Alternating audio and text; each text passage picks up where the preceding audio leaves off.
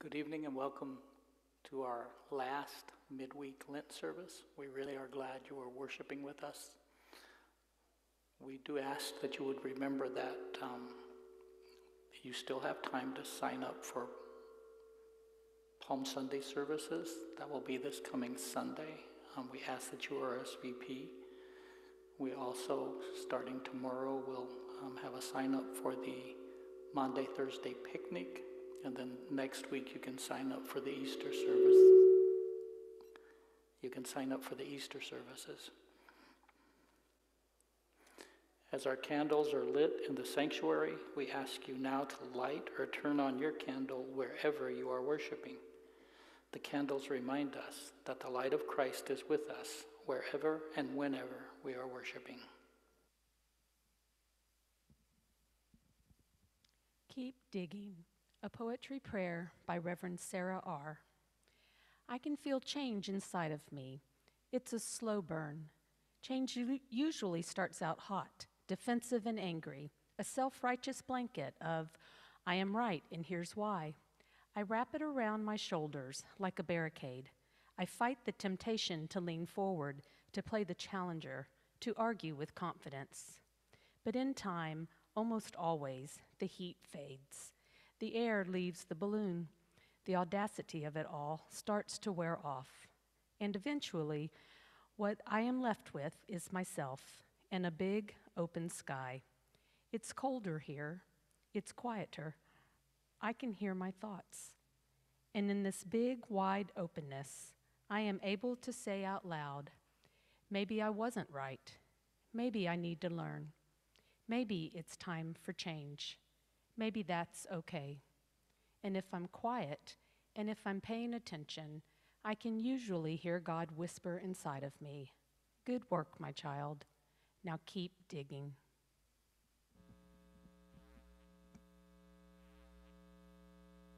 You're not sure who you really are, when all you feel is the shape of your scars, and you have more wounds than you can count. Open your eyes, look all around. You aren't alone, this is your home. Come and remember who you are here. Do this to remember who I am. Come and remember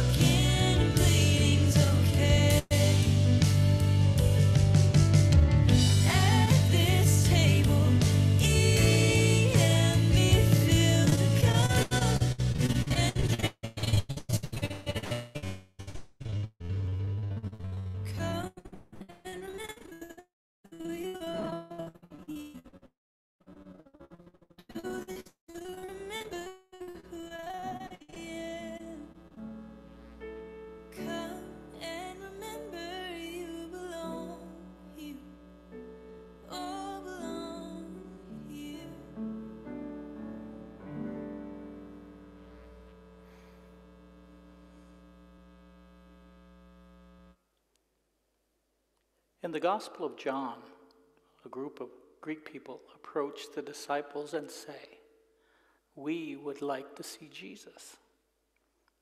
It's a brief, beautiful moment that the text doesn't spend a lot of time on, and yet it always catches my eye. It catches my eye because the phrase, "I want to see Jesus," feels like it should be my constant prayer. Help me see Jesus. I'd like to see Jesus. Bring me closer to Jesus. In the prayer of confession, we take a moment to recognize how much space exists between us and those words, trusting that even when we forget to seek out God, God is seeking us out.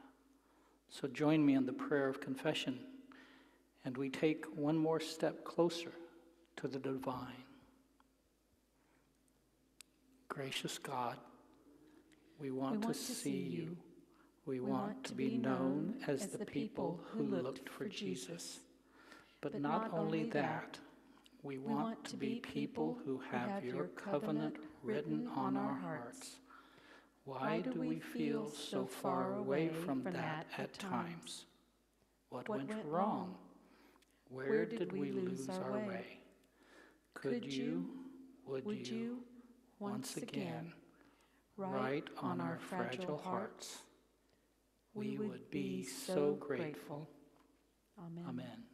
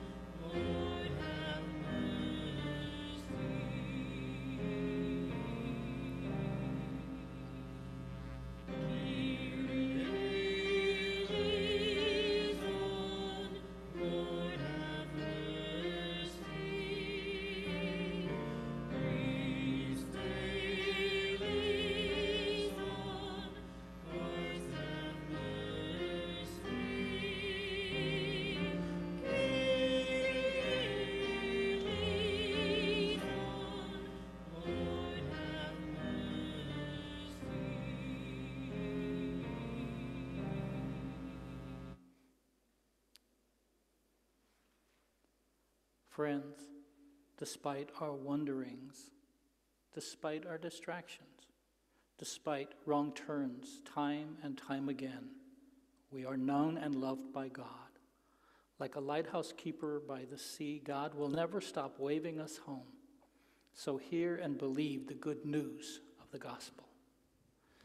Our fragile bones are held by the great Creator.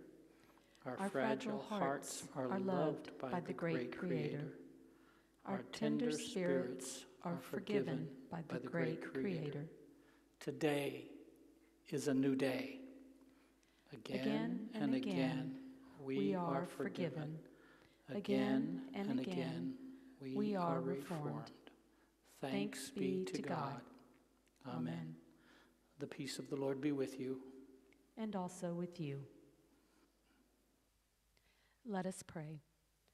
Holy God, Scripture tells us that your word is written on our hearts, but we struggle to hear it.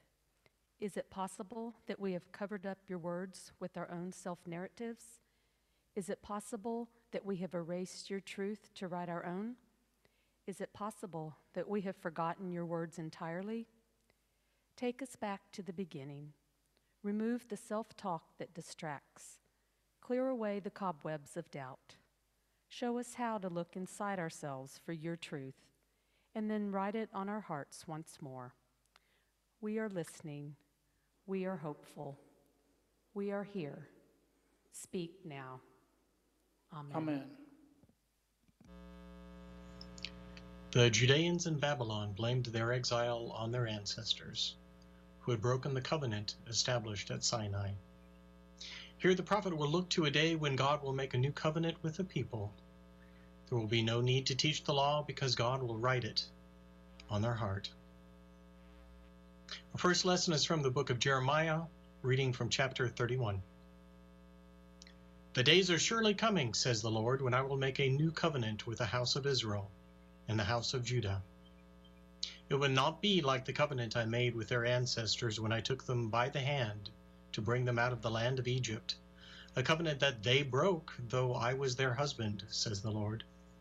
But this is the covenant I will make with the house of Israel after those days, says the Lord.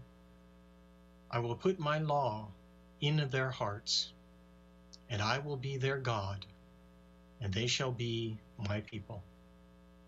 No longer shall they teach one another or say to each other, know the Lord, for they shall all know me. From the least to the greatest, says the Lord. For I will forgive their iniquity and remember their sins no more.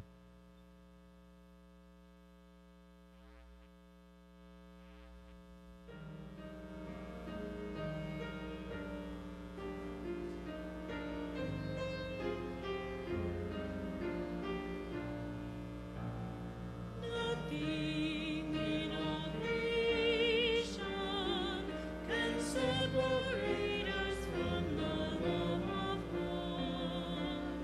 Nothing in all creation can separate us from the love of God.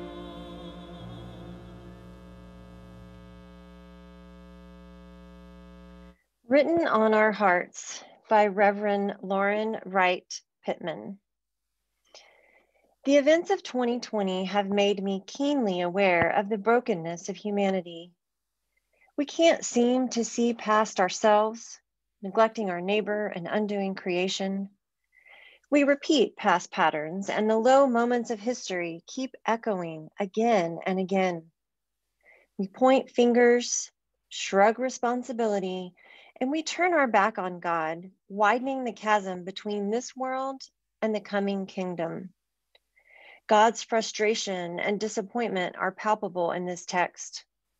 A covenant that they broke, though I was their husband, from verse 32. I think it's important to sit with that for a bit.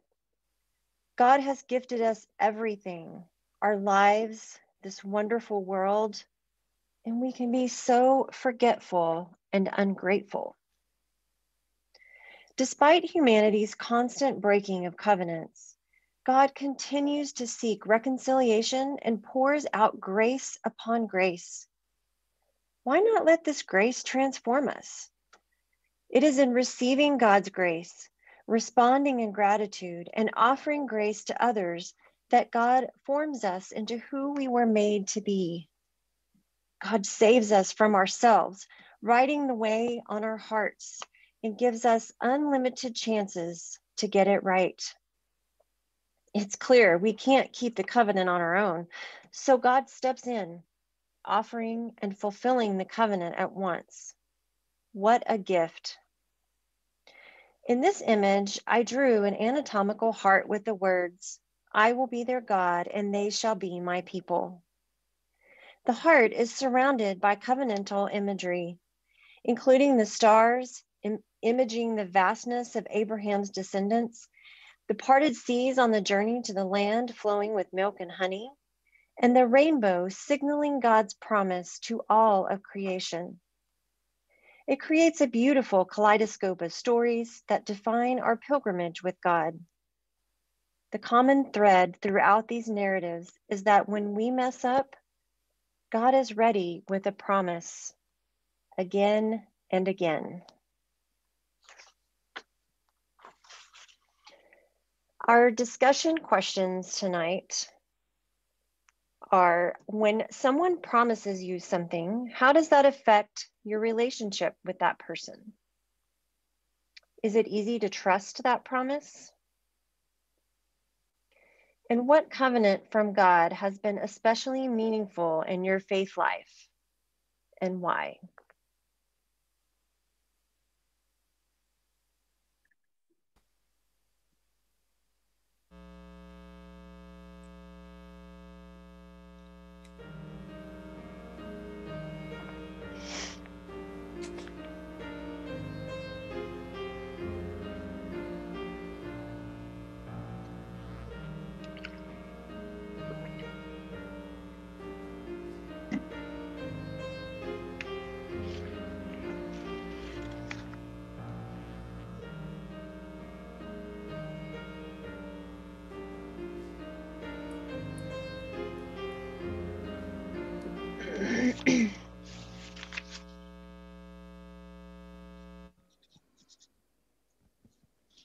join me in the affirmation of faith. We believe that flowers need the rain. We believe that humans need community. We believe that bodies need rest. We believe that hearts need connection. We believe that mornings need sunrise. We believe that seasons need change. We believe that grief needs space. We believe that change needs time. We believe that love needs security. We believe that pain needs art. We believe that joy needs company. We believe that our spirits need God. Again and again, our spirits need God. Fortunately for us, we trust that God is here. God is at work in our lives. God is a lighthouse keeper that never gives up. Thanks be to God. Amen. Please pray with me. Our Father in heaven, hallowed be your name. Your kingdom come, your will be done, on earth as in heaven. Give us today our daily bread. Forgive us our sins as we forgive those who sin against us. Save us from the time of trial and deliver us from evil. For the kingdom, the power, and the glory are yours, now and forever. Amen.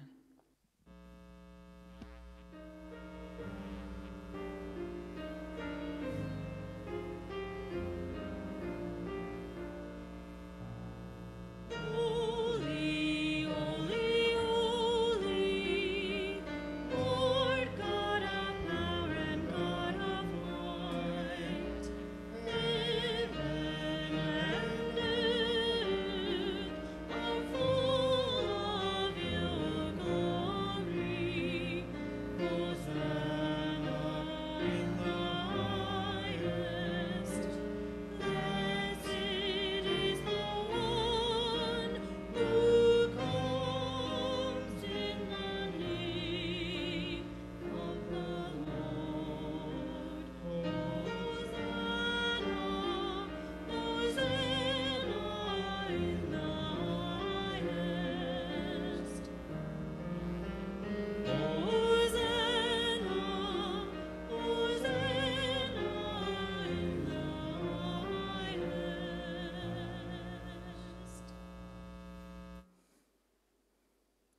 As you leave this space, may your mouth speak of God's goodness.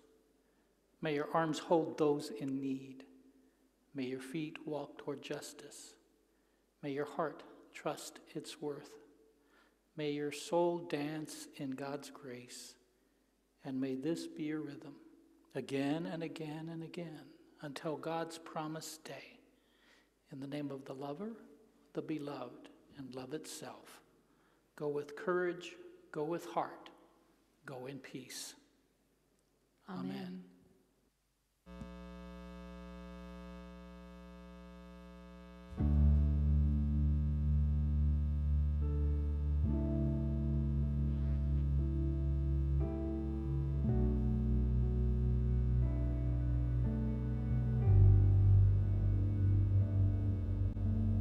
Why are things so broken? Again and again we pray.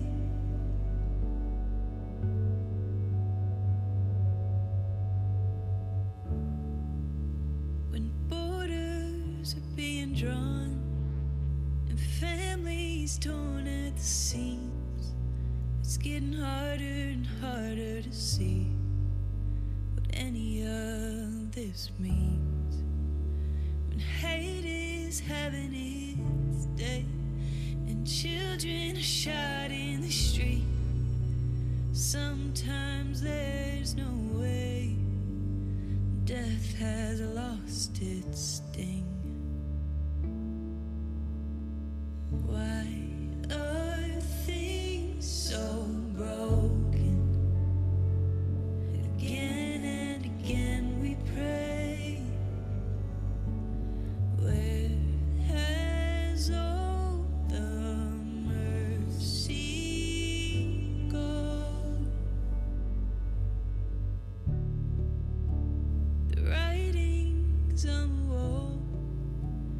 just wish that we could sleep.